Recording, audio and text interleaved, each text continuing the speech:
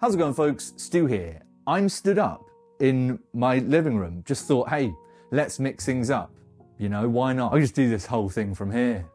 Review from back. I'm not going to do that, but you know I could. That's the point. Promise that is the first and last time I'm ever going to walk towards you while talking, because that was... Look, we are not here to talk about my legs keeping me stood upright. We are in fact here to chat about a new one, which I caught at the film festival, which I've been very excited to check out ever since it got a lot of buzz at the festivals it was showing at previously in the year. That one is Molly Manning Walker's directorial debut, I believe, How to Have Sex. And yeah, this was something. So, How to Have Sex, as I just mentioned, directed and written by Molly Manning Walker, and it's essentially a look at a girl's holiday to Malia.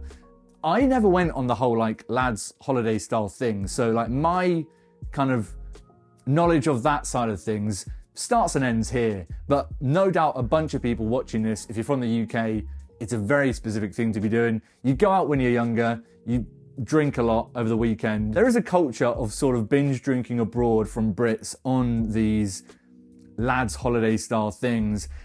It's very, there's like a dark undertone to it all that I think everyone sort of knows about and everyone has witnessed, but never really gets talked about that much. And that's where this film comes in, shining a light on sexual assault and rape, these things that are happening in these environments through the lens of a young girl on one of these holidays with her friends. And the first thing that I really loved about Molly Manning Walker's, I'm gonna say her full name every time, it's just that fun to. But what I loved about Molly Manning Walker's direction here and her approach to this story is that it's a very kind of just, I suppose, upfront, bare bones way through it all. It's not so much interested in sort of, I guess, hiding these themes behind any dramatic devices or any artistic creative decisions. Really, it is just kind of showing this situation as it would unfold.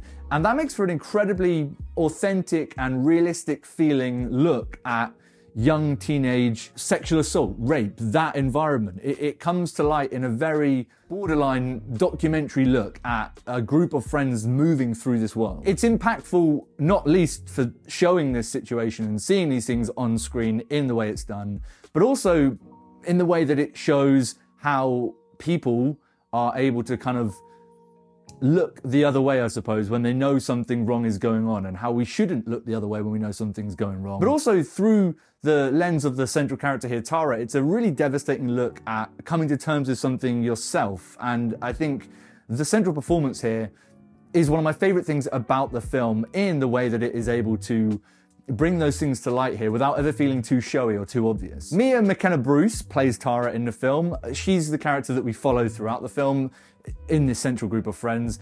She is so good in this film.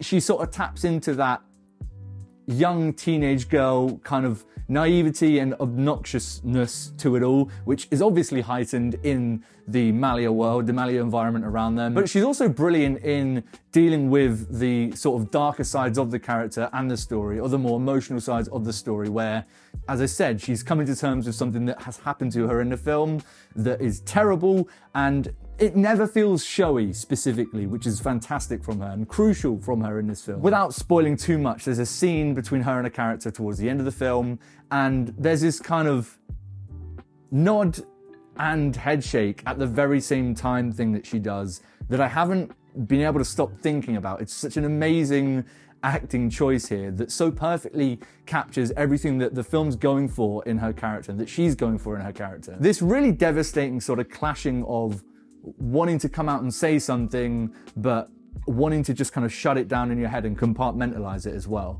It's a very complicated human thing that's happening in all of our heads whenever we go through any trauma, and she's so good at encapsulating that in a very physical way in that moment. Loved her performance in this film. She's really, really amazing. Ultimately, it is just an incredibly believable and natural film to watch, but it never loses focus on that central perspective from Tara as a character.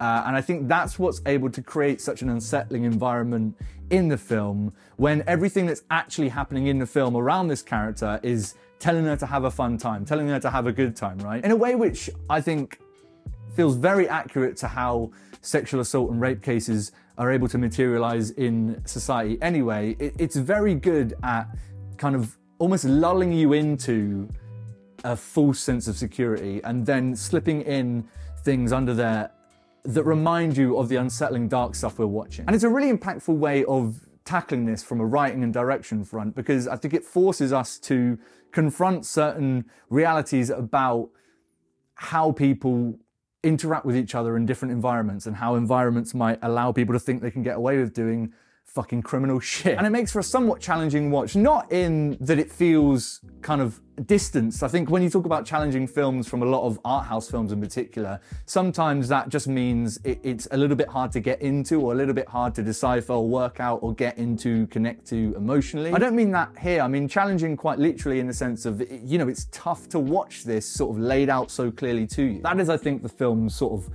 importance and why it feels like a really vital film to have been made, and to have been made like this. I was just left incredibly impressed by Molly Manning Walker's ability to create a film which so obviously feels like the exact way she wanted to do it. It never feels like that sort of first-time feature director thing where, I don't know, compromises are being made to fit certain things in, or it's going to places that it feels like it needs to go just to satiate a certain viewer audience.